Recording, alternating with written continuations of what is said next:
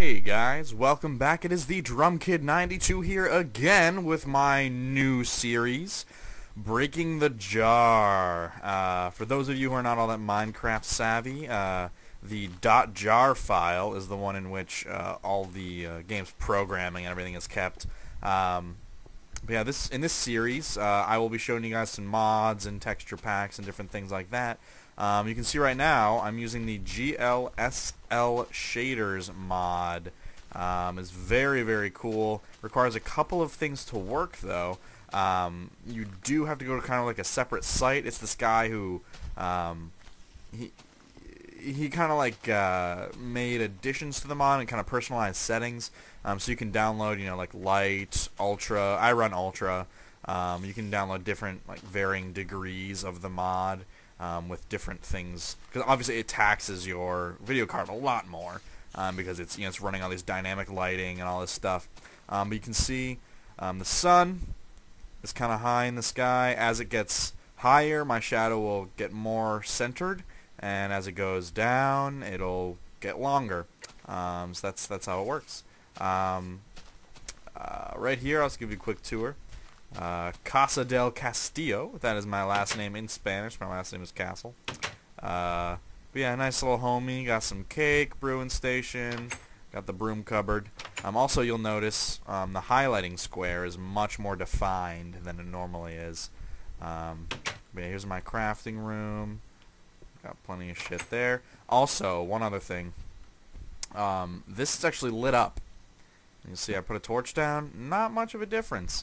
It does kind of, it really impacts the amount of lighting that your personal sources, I guess, is one way to say it, can really give off. And see, it's beautiful. You can see all those fence posts right there. It's great, and you can see it shifting as the sun goes down. And I'll show you guys. Yeah, see my shadow's getting longer. Another really big thing about this mod is that the leaves and grass will move, kind of like they're being blown in the wind. A very, very cool effect. I fly over here to the grass, and the shadows even move with it, which is just absolutely fantastic. Yeah, and you can see this doesn't really create alternate shadows. I think that's why this is affected so much by it, is because if I place a torch here, it doesn't create a shadow on this side. The torch itself just actually casts a shadow. So these aren't as effective because it just kind of mainly uses the sun.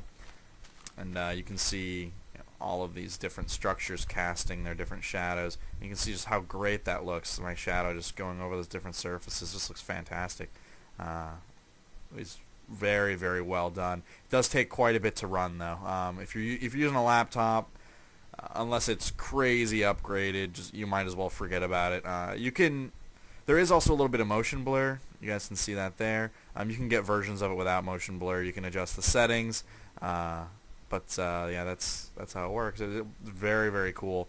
The installation can be a little bit tricky because when you have to download the file, run its own installer, and you install the files, and it creates a shader file in the .jar folder, and then in the .jar folder is where you put. This is where I go to read. In the .jar folder is where you go and you drop all of the version files. Like I have the Ultra, so I drop all the Ultra files in there. So it requires a little bit of manual labor on your part, but most mods do anyways, unless you're using like mod loader. As far as I tried to get it to work with mod loader, and I could not get it to work. I think it's because you first have to run that initial installer, and it creates the shader file and then all that stuff. You can see how long my shadow gets because the moon is now coming up, and so actually it does make nights a lot brighter, I will say, because the moon's out.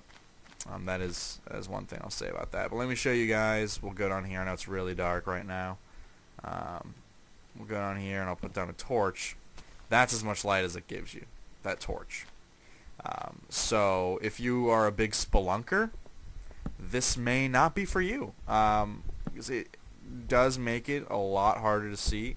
If you're looking for something a little creepier, a little scarier, then maybe this is the mod for you as well.